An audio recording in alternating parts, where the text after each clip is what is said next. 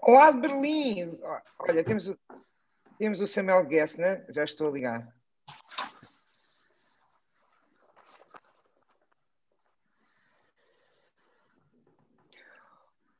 Olá Samuel! Olá Catarina! Olhem, estamos na hora, portanto são 5 da tarde, e vamos começar este seminário de Cultura Material da Ciência, organizado pelo Museu Nacional de História Natural e da Ciência desde 2007, e pretende ser um espaço, aliás, eu acho que é o único espaço, digital ou não digital, começou por ser presencial e depois o ano passado passámos para o digital, mas penso que é o único espaço onde se debatem questões relacionadas, metodológicas, algumas, teóricas, outras, relacionadas com collections-based research, portanto, tudo o que tem a ver com cultura material e qual é a relação e a dinâmica que a cultura material estabelece, não só com as práticas da ciência, mas também com as ideias da ciência. E, portanto, este é o seminário deste mês, todos os meses acontece um seminário, tipicamente à última segunda-feira de cada mês, e, portanto, hoje é a última segunda-feira de abril, e, portanto, temos o prazer de ter connosco Bruno Martinho, que eu vou apresentar, que vai fazer o seu seminário em inglês, em língua inglesa, e que, portanto, eu vou apresentar em língua inglesa também. So, Bruno, thank you so much for being here. Let me introduce you. You are curator at the National Palace of Sintra in Portugal. And in 2018, you completed a PhD at the European University Institute in Florence. The project he developed was focused on the consumption of non-European objects in the Iberian Peninsula during the second half of the 16th century. He also holds a first degree in history from the University of Lisbon and a MA in museum studies at the University College London, and a second MA, wow, very good, in history of art at Nova University in Lisbon. From 2010 to 2014, Bruno Martinho was curator at the National Palace of Pena in Sintra, Palácio Nacional da Pena in Sintra. And previously, he worked as documentation officer for the Ministry of Education in Portugal. His interests in museums led him to participate in 2 summer schools at the École du Louvre in Paris in 2008 and 2016, and to organize an international workshop about curating history in Florence, 2017, which I had the absolute honor and pleasure, delight of participating. So it was a fantastic workshop. It really made history. And so today you're here with us to do this seminar, and the topic, the theme, the object of your seminar is a fantastic globe that still lots of people do not know about. So they will learn possibly about for the first time here today. And it is the Schissler Globe. Schissler is the name of a person, he will explain, I hope. And globe is a globe, a normal globe, a celestial globe. And he's going to talk about the relations between objects and their spaces. The spaces they occupy during their life cycles, using this example of this fantastic globe as a point of departure. So thank you so much, Bruno, for being with us. And the connection is good. People are aware, everyone is listening, thousands of viewers waiting for you. Tell us. Let's start. Thank you, Marta. Thank you very much for this introduction. It's a pleasure to be here. I've been following all the videos that the museum has been organizing during the past, especially during the pandemic crisis, which was always very nice to see and follow. So I'm very glad to be here today and to, well, present a bit of what I've been working on and to see also to have the opportunity to have your feedback, which is the best thing of these seminars. So I'm going to try to share my presentation. So I hope you can see it. So I'm going to talk about this fantastic object. So following a post-Enlightenment practice, many museums today still tend to organize knowledge around categories. Whether in art museums or natural history museums, objects are often and still arranged according to classifications of knowledge that are defined by their disciplines of study. So we still have the galleries with the Gothic paintings or the Baroque furniture, the African mammals over here, or the Asian birds over there. However, most historic palaces or other heritage sites, such as archaeological fields, do mix objects, hoping to lead visitors to have more holistic experiences. How those holistic experiences are conceived and implemented is the biggest challenge of curators in heritage sites, since the object always needs to relate to the site itself, a site that can overwhelm the visitor and even suppress the object. Therefore, the object, which has its own history, must compete with the space. In this championship, the object's historical complexity is often sidelined. In fact, it is not rare to have objects just as illustrations of ideas or presented as mere props in historical reconstructions. In this championship between object and site, the object is commonly the loser. So how can we address the historical complexity of an object within the limitations of the overarching narrative of the exhibition in which it is displayed? This is a question that Deborah Dubald and myself have raised a few years ago in that conference in Florence, but the challenge still stands. In this talk, I focus on the Schissler Globe at the National Palace of Sintra to discuss the implications of the decision about the place where it belongs in the exhibition. So let's start with the object. So, and here we go. So the object at the core of this presentation is a gilt copper globe depicting the celestial sphere with representations of constellations and the signs of the zodiac. It was made by Christoph Schissler the Elder in 1575 in Augsburg and is one of the few 16th century celestial globes to have survived to this day. Schissler was one of the most important makers of instruments, machinery, and automatons in the city of Augsburg, where he created countless instruments for the courts of Vienna, Prague, and Dresden. Schissler's celestial globe, which probably had a terrestrial counterpart, now unfortunately lost, was a scientific instrument, a collector's item, and a testimony of a courtly interest in cosmography, astronomy, and astrology during the Renaissance period all over Europe. Samuel Gessner, who has thoroughly studied this globe, made a biography of the object, characterizing a three-stage life. So first, according to Gessner, the object was used as a scientific instrument by astronomers or scholars. But as all scientific instruments, it became outdated. So it was possibly discarded at some point. And since it lost its scientific function, it still preserved some symbolic meaning to be kept possibly as part of a Kunstkammer. So it survived its obsolescence as a collectible. Finally, it was then rescued from oblivion at the turn of the 20th century when it became a museum object, a relic to be adored for its rarity.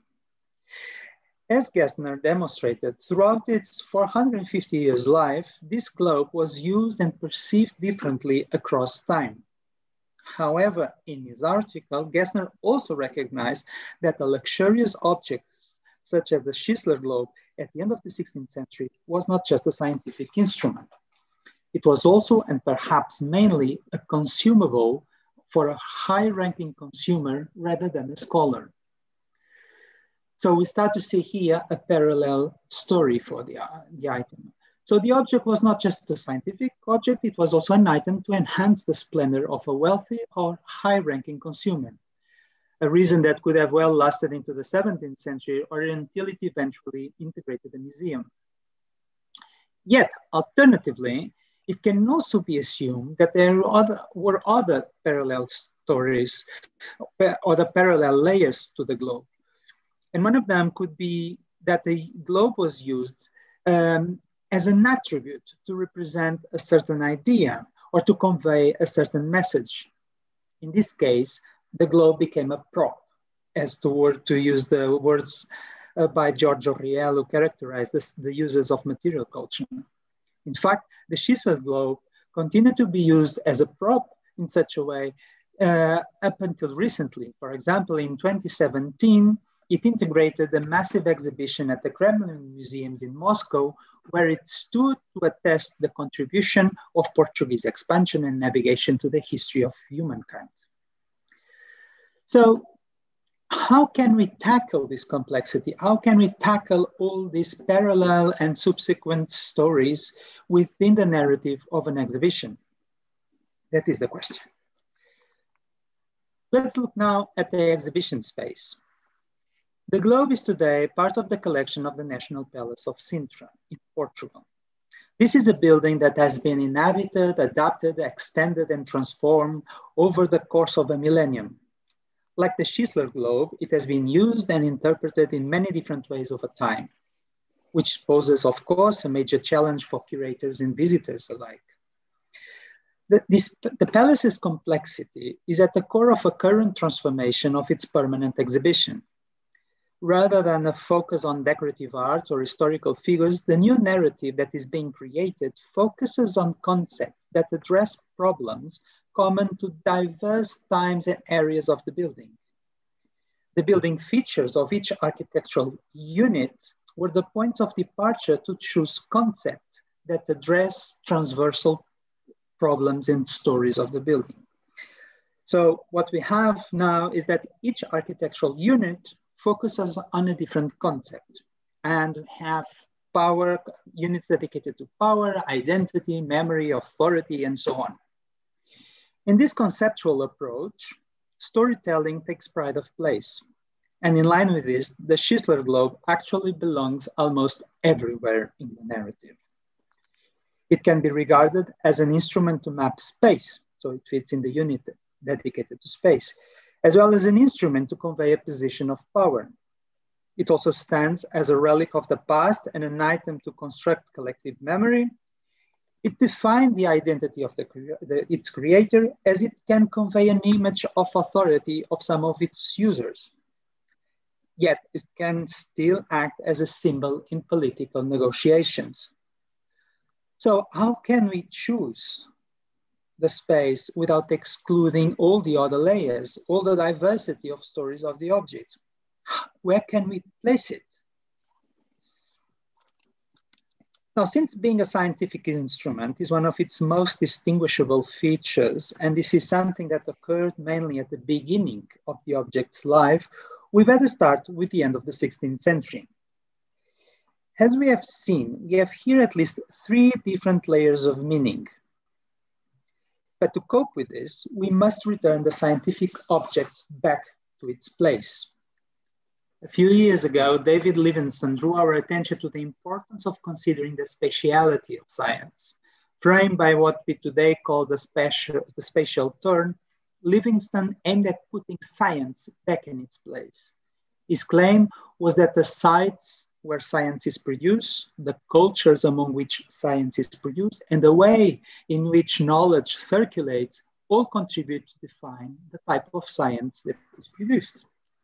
Within all these forces, the exact site where science was produced, from the laboratory to the monastery, had pride of place. So following on Livingstone, space does matter. In the Portuguese case, for example, scientific production at the end of the 16th century cannot be understood without merchants, imperial bureaucrats, high-ranking consumers, apothecaries, physicians, sailors, and diplomats. The work of Antonio Barreira Osorio, Cañizares Esguerra, or Henrique Leitão have thoroughly demonstrated that in 15th and 16th century Iberia, geography, intellectual networks, and commercial connections were closely intertwined, and that the production of knowledge was highly dependent on demand. The demand from maritime industry determined the development of scientific instruments. The demand for drugs from consumers that determined the evaluation and study of the natural world. The demand for goods and imperial expansion determined the development of cartography. So the production of knowledge is therefore intrinsically related with consumption as well as with social and political power. So where in the palace can we address this complexity of the scientific production? Well, perhaps in the wardrobe. If we search for scientific instruments in early modern inventories, one of the places where we are going to find them is in the wardrobe. In the inventory of the Duke of Braganza from 1564-67, scientific instruments such as astrolabes and clocks were kept in the wardrobe together with clothes, jewels, items for hunting, silverware, and furniture. The list of items could almost suggest this room was some sort of Wunderkammer or cabinet of curiosities, but this was no such thing. There is plenty of literature about the creation of collections for study in Europe during the 16th and 17th centuries. The existence of studioli in Italy, but also in France or the Holy Roman Empire has been well investigated. In Portugal, for example, at the beginning of the 15th century, King Duarte already mentioned the existence of a room called Trascamara, where the lord of the palace would withdraw to read and think. However, the Trascamara, which seemed to suggest a studiolo, is not mentioned in later sources. There is also plenty of literature on the development of cabinets of curiosity during the 17th century, where there was a systematic organization of naturalia and artificialia. Here, for example, there is the case of Ferrante Imperato in Naples. Another famous example is Olevorm in Copenhagen. But again, there is no reference to such type of room in Portuguese sources.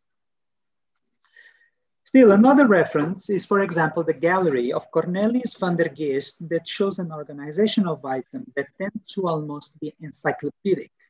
Structure around paintings, scientific instruments, porcelain, and many other things, this type of room defines what is usually called a Kunstkammer. However, the wardrobe is a different type of thing. The wardrobe was an intimate room within the noble apartment, where access, and we see it at the end of the apartment. So it was an intimate room where access was very restricted. It could be used to receive distinct guests as a cabinet of curiosity as well, but it could be used also to read or study, but this was not its major function. The wardrobe in the Iberian Peninsula takes several names. It is often called either a trascamera, recamera, camarin, guardaropa, well. But regardless of the name, what they have in common is their capacity to dazzle and the financial value of what's in them. One of the earliest references to this type of room was made by Saint Teresa of Avila, who described a camarin in 1577.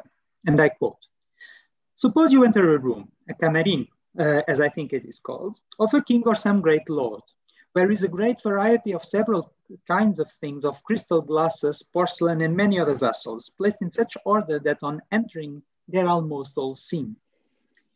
I was once conducted into such a room in the house of the Duchess of Alba. When I entered the room, I was amazed, thinking what could be the use of such a variety of things. Now, though I remained there for a short time, such abundance was to be seen that I immediately forgot everything, and I no more remembered all the vases that if I had never seen them, nor could I tell what shape they were, but only in general I remember having seen them." End of quote. So Saint Teresa describes here a porcelain and glass camarin, which was usually a feminine room, but men also had camarines. And in the case, for example, of the Duke of Braganza or the Duke of Lerma, there were many other items beyond ceramics. There were jewels and textiles, for example.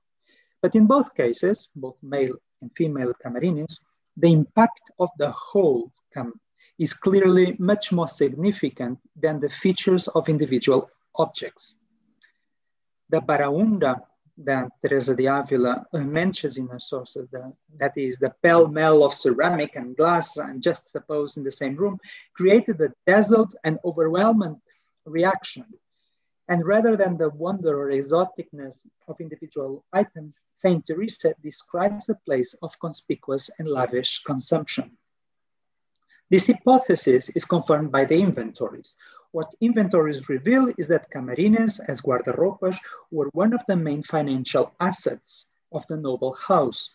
Their contents were not organized according to an encyclopedic criteria. Instead, they were intended to dazzle and to be sold in the case of financial need. So, in fact, the contents of camarines and wardrobes were part of a consumption behavior determined by the need of social manifestation, the need to manifest one's splendor. In the National Palace of Sintra, there is also a wardrobe where the Schissler Globe can be displayed.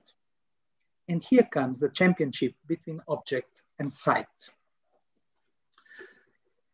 So the site is the wardrobe, which is within a unit dedicated to the power, to the concept of power. But within the wardrobe, we need to reveal all the layers of the objects, from being a scientific instrument, but as well as a splendid object. Besides, it was an attribute of power, as we have just seen, but it still is a museum object. So let's try to put all these pieces and bits together. Start with the globe. So when displayed, the object needs some sort of supporting installation or mounting to allow an understanding of its function as a scientific object, and hence the importance of a stand and the circle of the horizon. Then we need other objects, not only to understand the function of the site as a wardrobe, but to understand the globe as an item of conspicuous and splendid consumption. In this regard, the scientific function of the object is balanced by its role as a consumable good. Then we need a plinth or a showcase to enhance its role as a museum object, rather than something that is laying there to be used. And this means we add a contemporary layer to the item. Now, we also need to include all the other layers, the ones that I just mentioned before. We can do it manually with lots of text and pictures, or you can do it digitally through our smartphones. The important aspect of all this information that we're going to provide is that the contents should be more than just interpretation or mediation of the object. The content should be material to enhance the production of knowledge within the space of the exhibition. The visitor should be allowed to produce their own understanding, their own knowledge about the object, and to see that knowledge later integrated as part of the object's complexity. So in other words, if we provide them with information about the history of the item, the biography, where it stood, we can also provide more content. It should be used as a raw material information. We can provide, for example, the information about the different users and the biography of the item, where it went through, or for example, how it was used originally, when not just as a type of informative aspect, but also as a way to be able to create a comparison, for example, between earlier ways of navigation to different ways of navigation in contemporary societies. So making a comparison between navigating with the skies or with GPS. Now, all these layers, besides all these layers, the complexity of the object is also defined by the countless perceptions and understandings that each single visitor makes of the globe.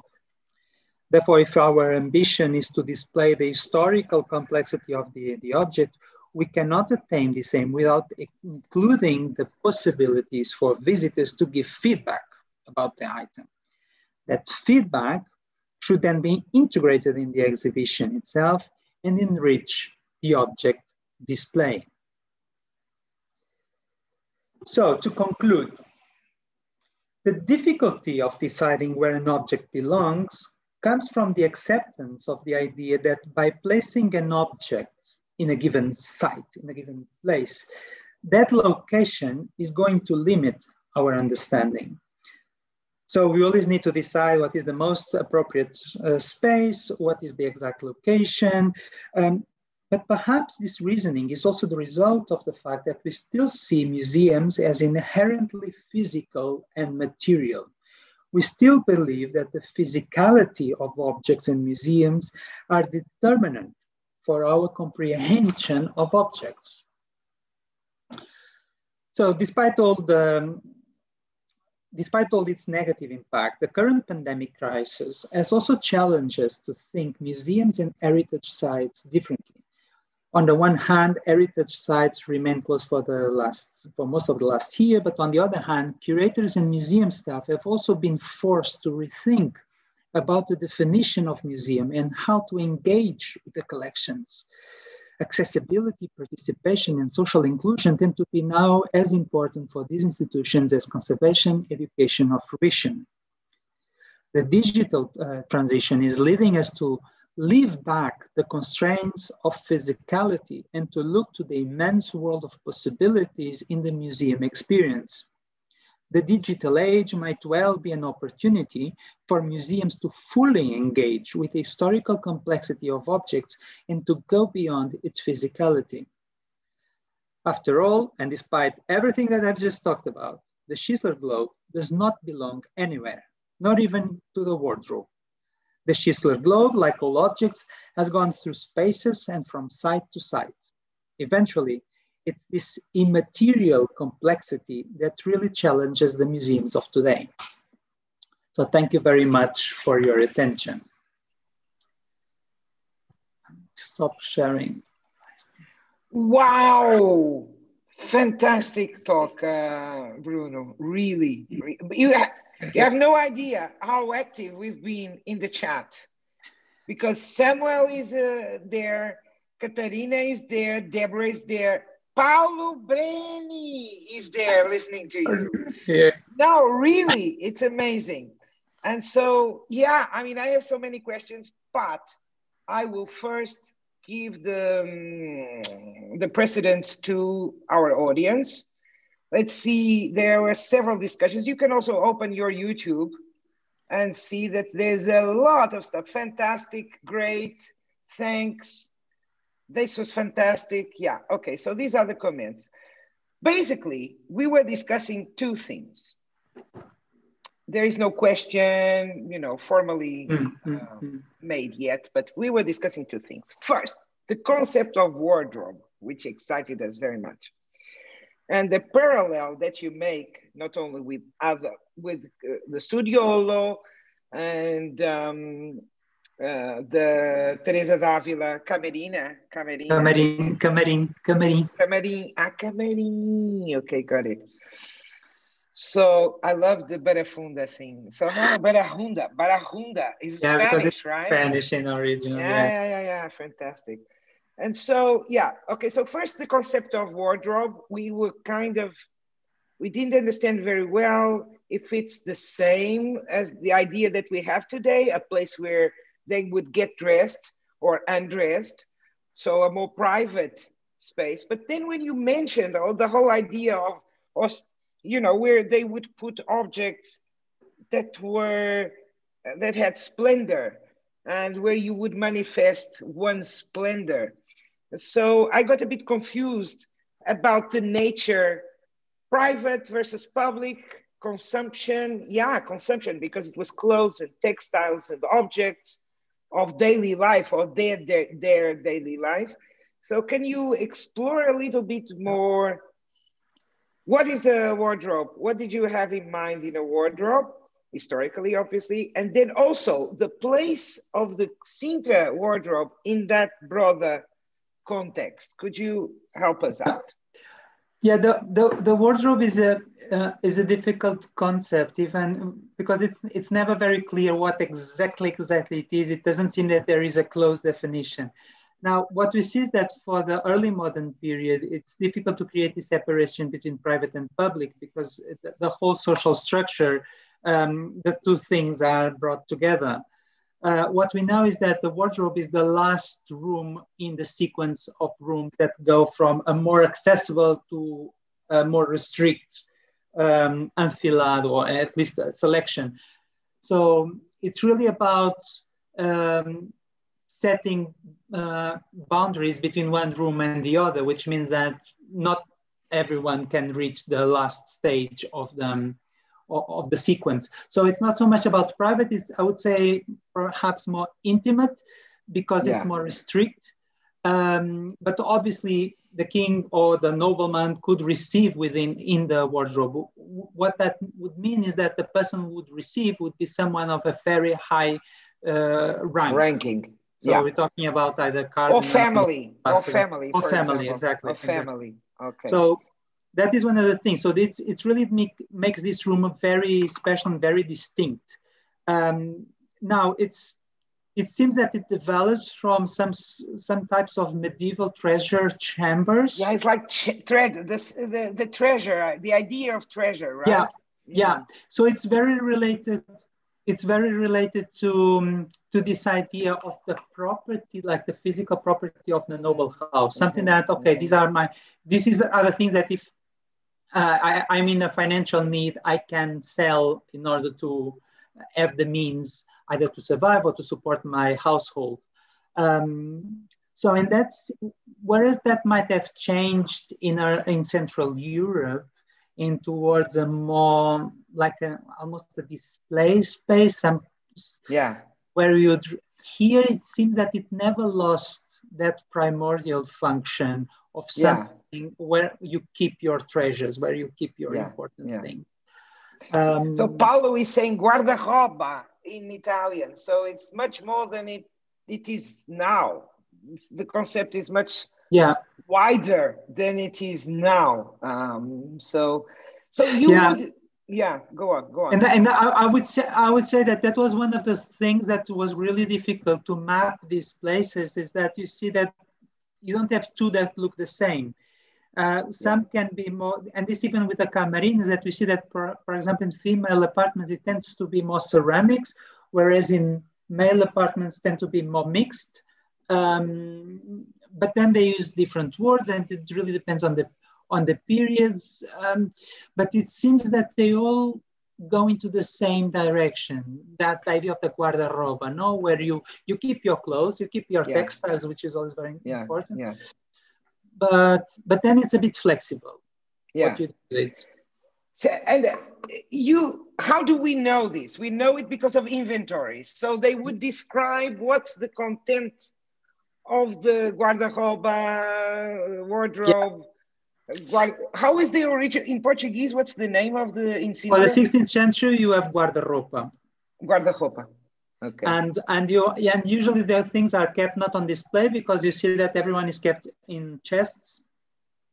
So this is something that you see that, well, how is it used then? Because it's not the idea of a Kunstkammer, the cabinet of curiosities that we have in mind. So even the Baraunda that Teresa de Avila mentions, it seems that everyone is like piled up, more than actually on display. And the number of chests in these wardrobes are enormous. And it seems that all the scientific objects are kept within all the stuff in the chests. So you find plausible that assuming that this globe was there, okay, because we are not certain of that. Anyway, you already mentioned that, but assuming that the globe, the Schissler Globe, was there, its location would be, it's plausible that it would be in the wardrobe. That's, I think, your argument, right? Yeah. Yes, I think so. Especially for the 15th, 16th century, then again, as Gessner said in his article, then it changes its function. So we have no idea what, well, we don't even know if it was in Portugal at this time or not. It's really, but what we see is that most scientific instruments tend to be kept in the wardrobe. So at least for this, until the beginning of the 17th century, Yeah, fantastic. What kind, Deborah asks, hi, Deborah. what kind of archival material is available to document the place of the globe?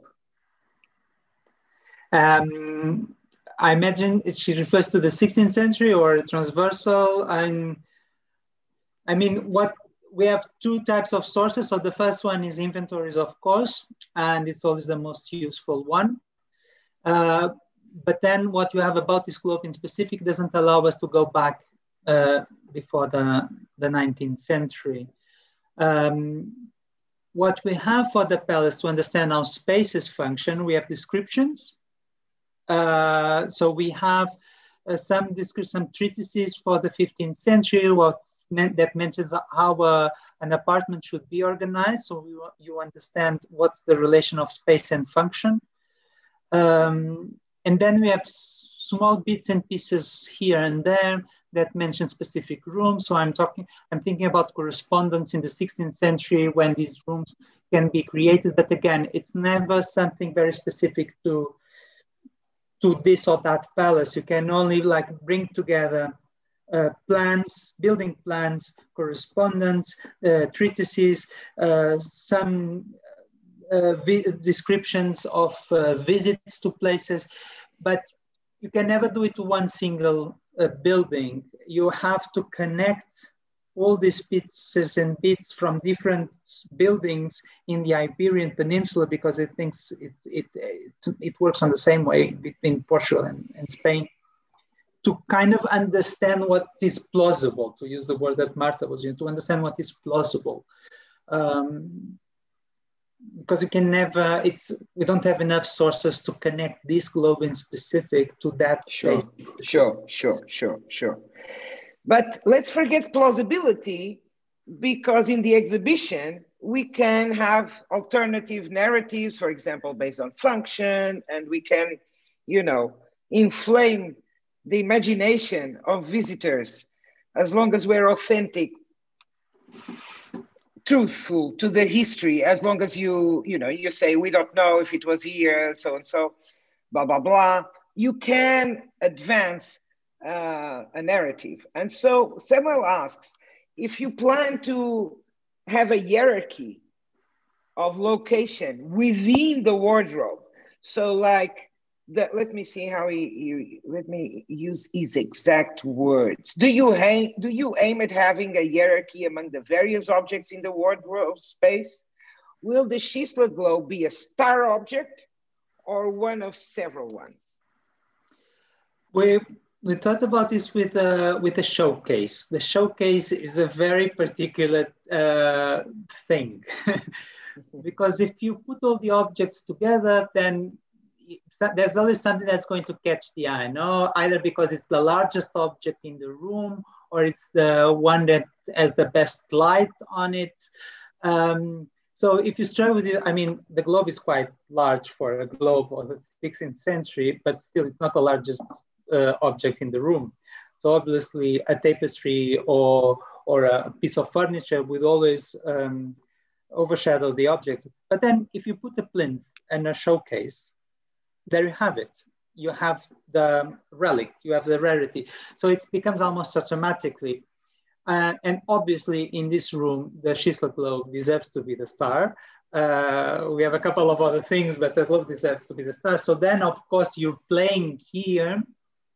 Again, it's never a reconstruction of the space because you're the one who's saying, no, this is more important than that. So I want you to look at this, not at that.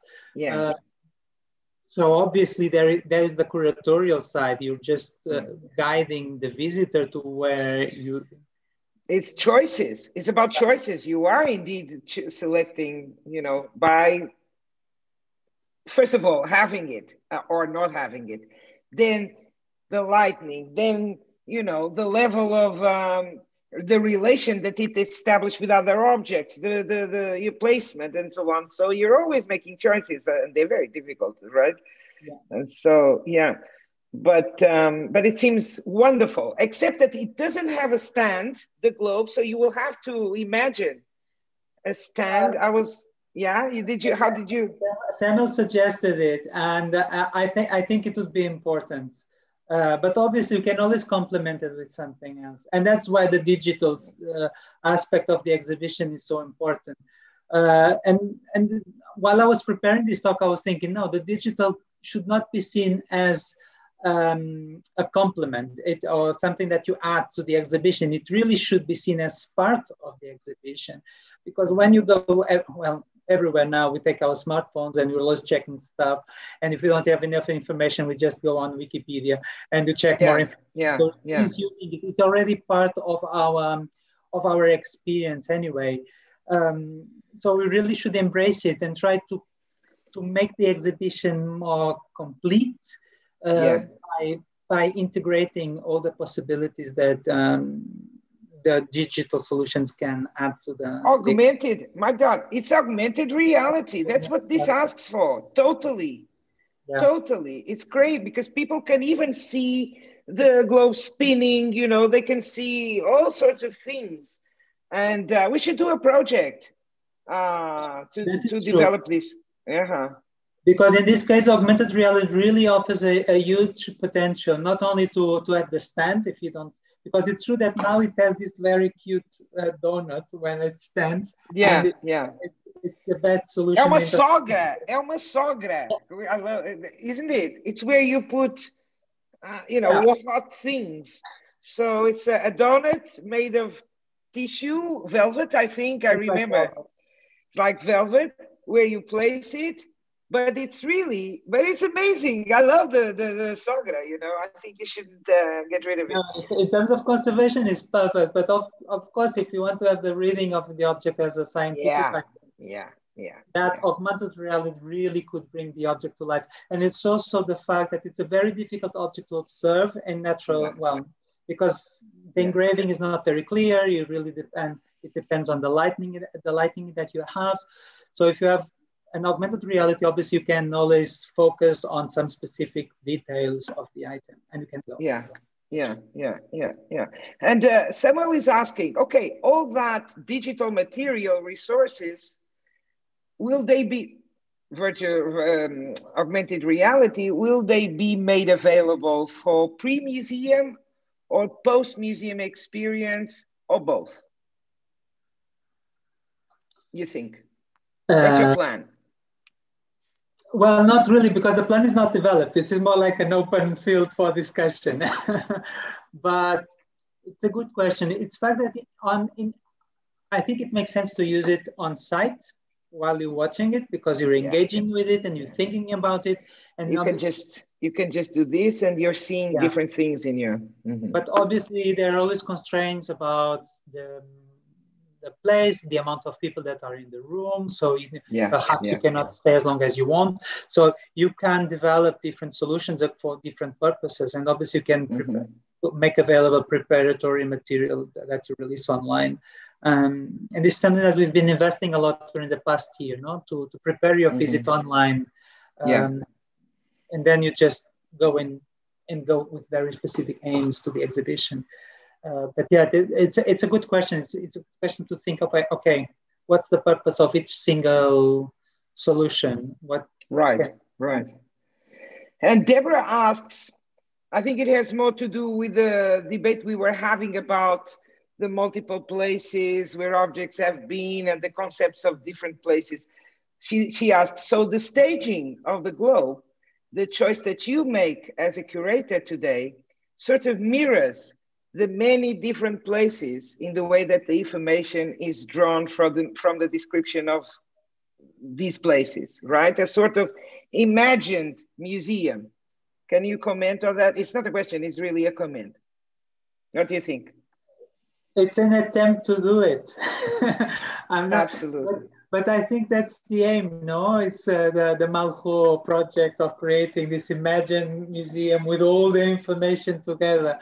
I didn't think about Malho while I was thinking about this, but yes, I think it's the same aim, is to try to bring all the information together, almost as an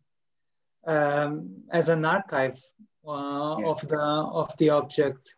And then obviously it's on the visitor to choose what's the material and information that wants to have access to. Yeah, because you also made it participative. So the visitors, they choose how to interact and how to interact with the space and the objects they see and how they, so it's absolutely fantastic, really. And I'm not sure if these kind of things have been done with scientific instruments. Probably, probably we can have a look at some experiences that other museums have had with virtual reality and the interpretation of at least the function of scientific instruments, particularly early scientific instruments, maybe because they're so complex, right? And they need a map in order to be read and interpreted. I don't know. Did you look into other museums that are having this kind of experiences? I mean, if you're looking just at museums, I think some museums have attempted to do so to understand the uses of scientific objects. Even this very specific type of scientific object, which is obviously like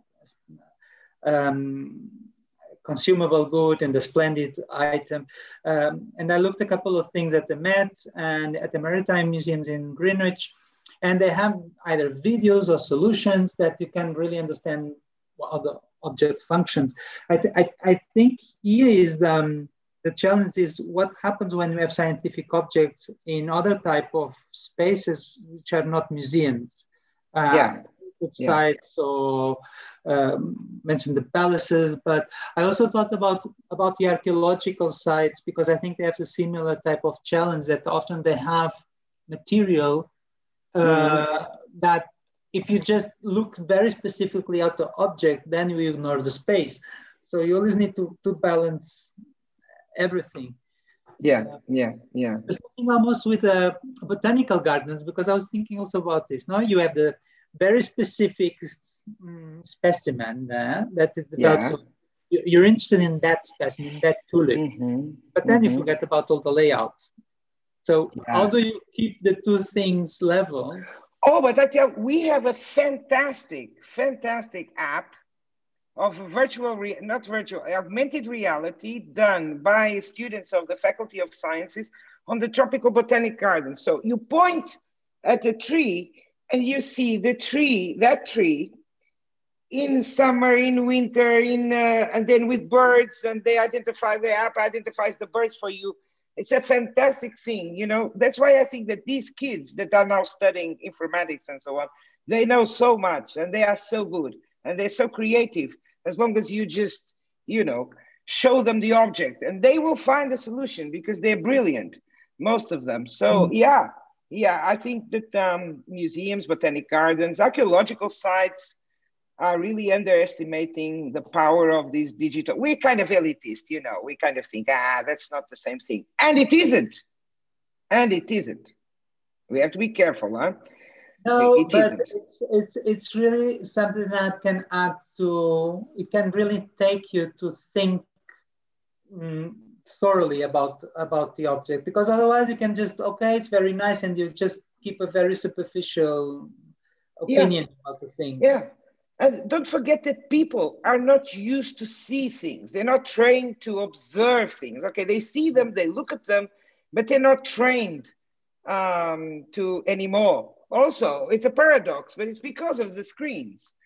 And so in a way, you are kind of complementing them with information that they could not even be, you know, you ask, what's the color of a blackbird, for example? Do you know the color of a blackbird, Bruno?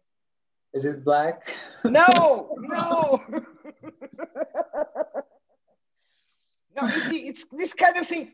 So you're not trained to look at, especially objects in museums. You just pass through them and you kind of, because something attracts you.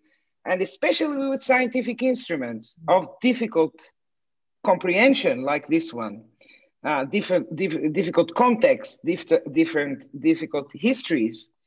You can add so much layers of information that you cannot do normally, except if you have a kind of personal interaction. But that's not possible all the time, right?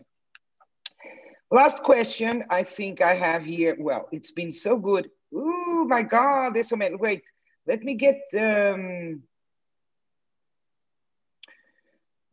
Deborah, because Samuel is agreeing with us. He's saying, yes, the exhibition should help to look at the object. And now Deborah is recommending you to get in touch with Delphine Eisenman. Hello, Delphine. She's also very good. Was responsible for the project of a recent display of a coronary celestial globe at the University of Strasbourg with augmented reality. Oh my God, I must interview her for UMAC, maybe for the University Museums and Collections. That's great. So that's a note for you. I'll put you in touch with Delphine, Bruno, if you don't know. Oh, but Deborah can also do that. And finally, there is a question here from Samuel saying, I remember you, Bruno, you are thinking hard about co-construction of the museum narrative by the visitors and the labels, the museography. How does this dimension come in? How are you taking this into account? You already explained a little bit, but maybe you can explore a bit more. Labels. Labels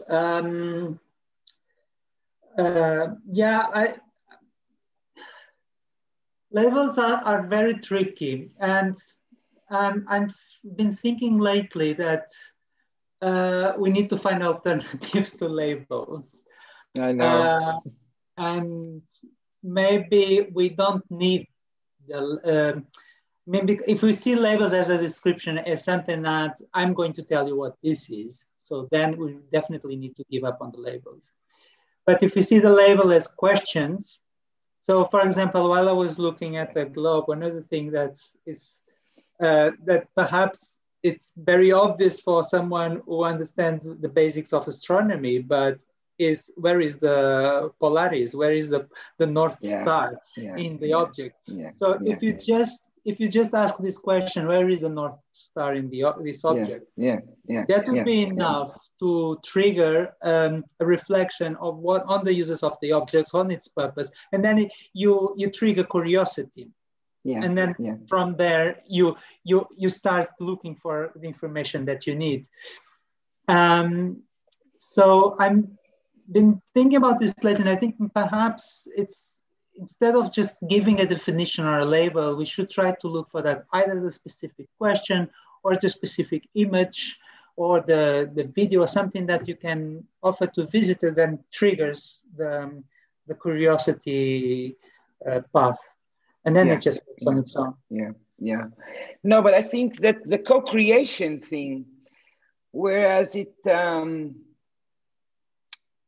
it's more common, Samuel, in case of contested objects, you know, and I don't think that this Schissler Globe is a contested object, although it certainly has a lot to do with authority and power and empire. But I think that when you want visitors' participation, when you want their contribution is or at least mostly, is when you know that the object has multiple perspectives, cultural dimensions, etc. Say, but again, this is another problem, is that we tend to think that scientific instruments are not prone to being so contested as, say, human remains or ethnographic objects and so on, but they can be actually, although I don't think that it's the case of this one in terms of, but we could have a discourse about empire with this globe, definitely, and about Europe. Don't you think, Bruno?